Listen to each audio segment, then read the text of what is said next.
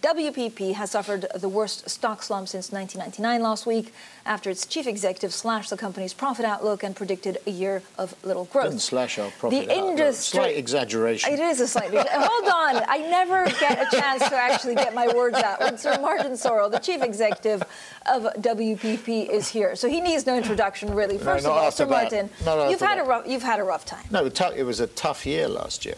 Yeah, we said it wasn't very pretty. Just so we're clear about what happens, flat top line, down a little bit, to be fair. Margins flat, and profitability slightly up.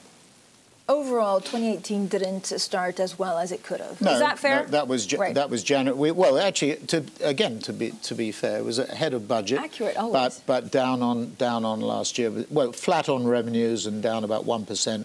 On net sales, but we'll see how the year pans out. But you overlay that, Sir Martin. So when we looked at the budgets for 18, just hold a sec, which we do bottoms up, the operating companies came in at about 1% to 2% up in terms of net sales on the top line, and we took it down because, given what happened in the last 9 months of last year, we wanted to be cautious as we went into. Sir Martin, I want to talk about the tariffs. So you overlay that with, shareholders didn't take it exactly well what happened, and that also triggered a sell-off in a lot of other media companies. So this is not only WPP, but then you go to today, the tariffs, the possible trade war. How difficult will this year be? Well, in theory, because of Korea, Pyeongchang, the viewing figures were down, but actually sponsorship and support was strong. World Cup, we'll see what happens there, although what happened in Britain doesn't bode well, certainly for the English team in the World Cup. And then last but not least, the midterm congressionals all buoy the advertising sponsorship market. So in theory, you should see another 0.5% growth.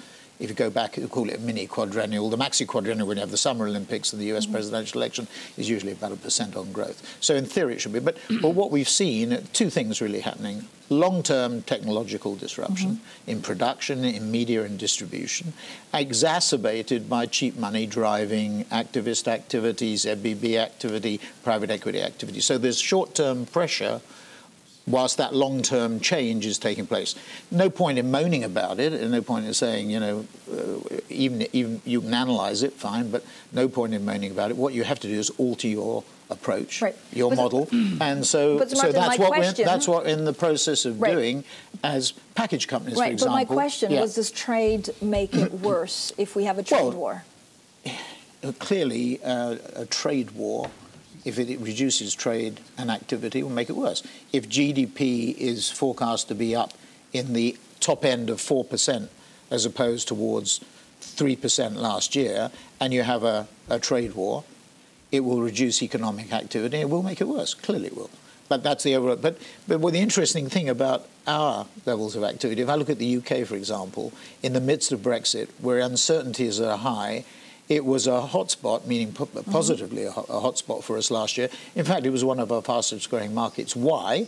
Because companies were hesitant to invest in fixed capital equipment. We talked to the authorities about this. They see it too. But they were prepared to invest in marketing and advertising in order to tickle up the top line, to try and grow the top line, on the basis that next year, if life gets tougher, they could reduce it because it's a variable cost. Now, we think it's an investment, not a cost. But so uncertainty or volatility unusually has brought a benefit there. So I'm not 100% convinced if there's a trade war that it will be that bad in the context necessarily of domestic economies, because with increased uncertainty, we might actually see increased investment. Tom. Sir Martin Sorrell, you've got the upper right-hand corner of the for the first time in his life. Martin, you've got the upper right-hand corner of the FT this morning as Procter & Gamble walks a supposed $2 billion away from the ad business. They're going to bring their marketing in-house. And in the Wall Street Journal, there's a smart article about how Comcast wants Hulu because basically TV's dead. Disney's already figured that out. In 5 years, how are we going to consume advertising?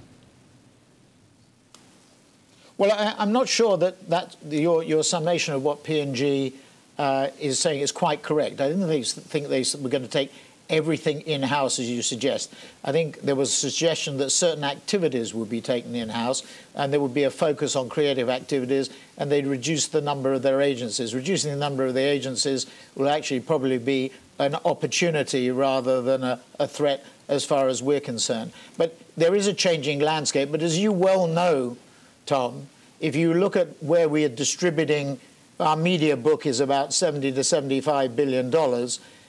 If I asked you what is the biggest destination for our investment, not Bloomberg, sadly for you, it goes to Google.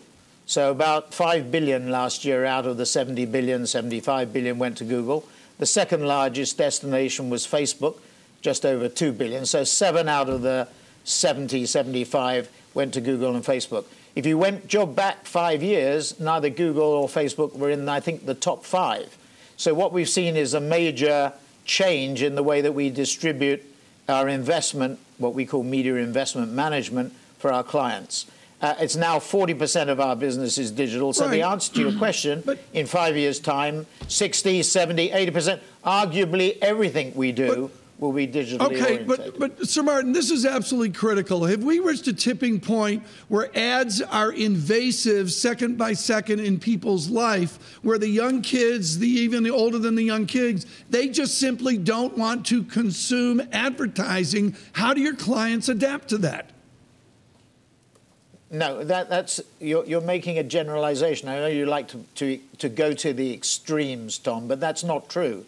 If you advertise or target when a consumer is considering a purchase of whatever it is, and you choose the time and the moment, that applies to millennials, centennials, people of my age, people of your generation, any generation. It's a question of just making sure that the ad or the sponsorship or whatever it happens to be is targeted at the right time, the right moment, and in the right way, adapted for the medium that you're talking about, whether it's a large screen TV, a small screen mobile device, or whatever it happens to be. So it's a question about the appropriate message at the appropriate time, and given the amounts of data that we have, and given, which is an important qualification, access to that data, because that's going to become a critically important point when you look at the growth of a Google and a Facebook and an Amazon and others. Given access to that data, I see no reason why you shouldn't be able to target in a much more efficient way. And going back to what you said about Procter & Gamble, I think one of the things that Mark Pritchard said is the importance of targeting in the most effective and the most appropriate way. So it's a question of being more precise on an individual-to-individual basis.